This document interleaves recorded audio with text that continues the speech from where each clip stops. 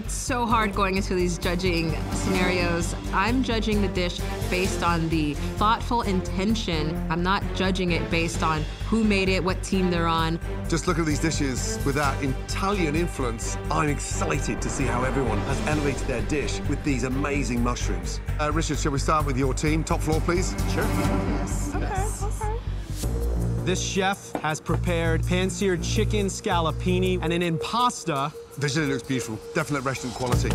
Really nice to transform something as basic as a squash and elevate it. The last two cooks didn't pan out the way I wanted, so there's definitely pressure on me showing the mentors that I deserve to be here. Okay. Like, I want to win. Chicken's cooked beautifully. For me, it's lacking a little bit of salt, but gorgeous, gorgeous. Whoever cooked that, what a start. The next dish, it's a lamb chop with one eggplant raviolo. Please let it be cooked. Beautiful. Gorgeous. It's a beautiful balance of sweetness and gaminess. But just a touch thinner on the ravioli. All right, next up, spicy shrimp capellini. This chef took the hanshimegi mushrooms and pureed them right into the cream sauce. Shrimp are nailed. I love the heat there. Just sort of dances across my palate. All right, next dish up here is spaghetti and clams, and then also toasted breadcrumbs on top to sort of give textural contrast. Let that be cooked through, baby. Being on the top level with the top ingredients, there is no excuse for you not to crank out some of the best food you possibly can. I don't know who cooked this, but it looks like it's been cooked by a pro. What they've managed to do is cook everything to absolute, utter perfection. Oh, Father, Son, and Casey Musgraves over here, baby. I'm just like, thank you. Definitely from the top floor, that's for sure.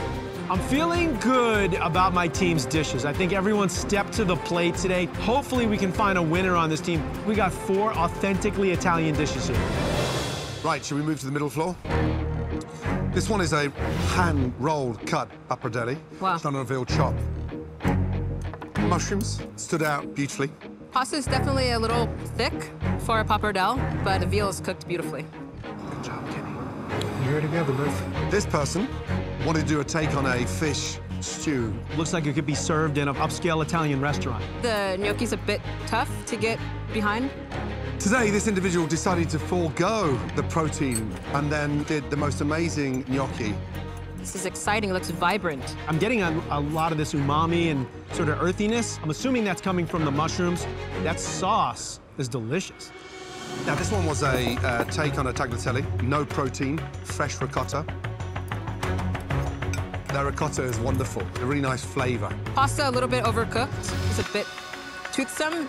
An Italian challenge. I overcook my pasta. Elimination challenge, here I come. This was starting out to make an incredible pesto. We had no pine nuts, so this individual depended on that crunch from the breadcrumbs. It's missing ingredients. It's naked and afraid. To me, it's underdressed and mildly uncomfortable. Oh my God. If you don't have pine nuts to make a pesto, change the plan. Yes, we're mentoring you, but understand that there's 2 of the floors that are absolutely on their game. There are a lot of good dishes on my team, but not all of them were next level. There's 1 floor left to judge, and I'm hoping Team Ramsay can stay out of that elimination cook.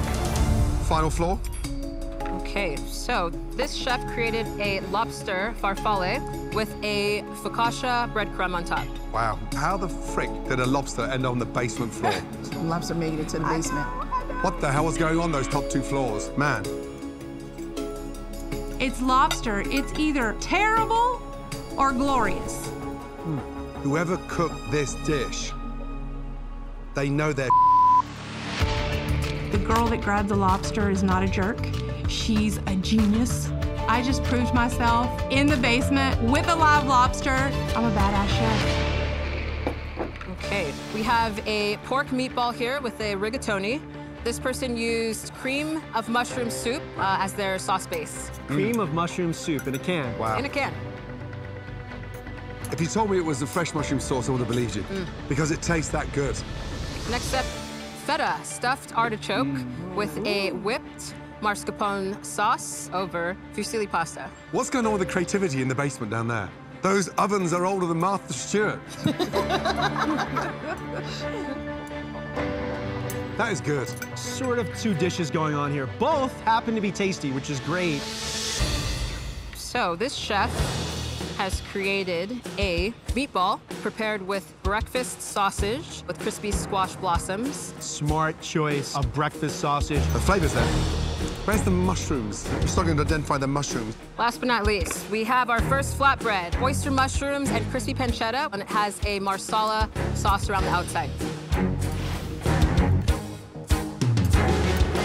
It was a little undercooked. We can't eat raw flour like that. That's just, a big no-no. But I love the pork, and I love the pancetta. Yes, good effort. Was my team perfect? No, there's definitely room for improvement. I'm just hoping that we did enough to survive another round. I had to put up someone for elimination last time. I do not want to be put in that position again. Give us a moment, please. I have to say the Italian dishes turned out fantastic. But even though we're all mentors and we all want to win, we never play favorites when it comes to the best dish. I think what I'm super excited about is our clams and spaghetti. I would agree. It's incredible. The flavor and the texture, so whoever cooked that, they gave me a taste of Italy. Totally. Was very surprised to see lobster on that platform, and she did a great job breaking that down. Lobster was delicious. Lobster was delicious. Have we decided then? Yeah. Yes, there's no doubt. Only one of these dishes truly stood out as being the best of the best.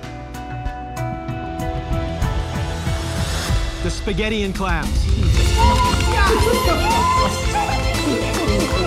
Oh my God! Thank you. Thank you, Chef. Culinary giants telling you that you had the best dish out of 14 people who know how to cook. It's so exciting. Congrats, Team Trailblazers. I am feeling relieved that I don't have to pick one of my chefs to go up into that pressure cooker on the 3rd floor. Unfortunately, that means Gordon and Nyesha, you each have to pick one of your chefs to battle it out in the elimination. I do not like the suspense. I don't like the waiting. I want to stay as far away from elimination as I can. This is hard. The person I'm sending through to elimination is...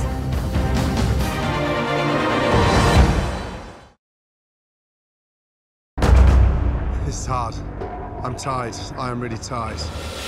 This is a tough choice. Royce failed yet again to get the right amount of ingredients to show how good he is. But Trisha and Devaney both overcooked their pasta. I need to have that next level chef on my team.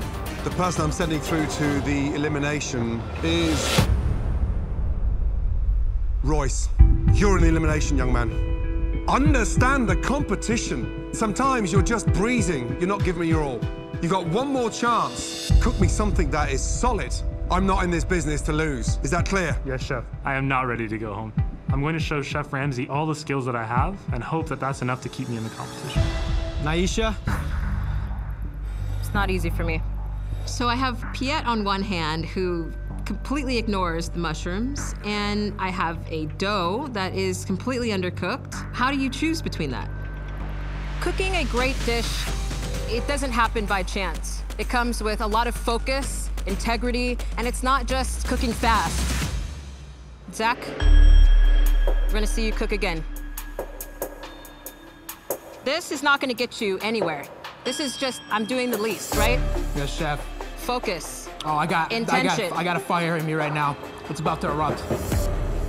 Neither of you got the job done in the first round, and now both of you will head into the elimination round. Royce, Zach, you can stay here. The rest of you, you can head to the elevator and we'll meet you in the kitchen. We got this, guys. Thank you. You got it, bud. Chef Nyesha, I'm sorry I let you down. I have a lot of pride as a chef. I'm ready to redeem myself and prove why I'm here.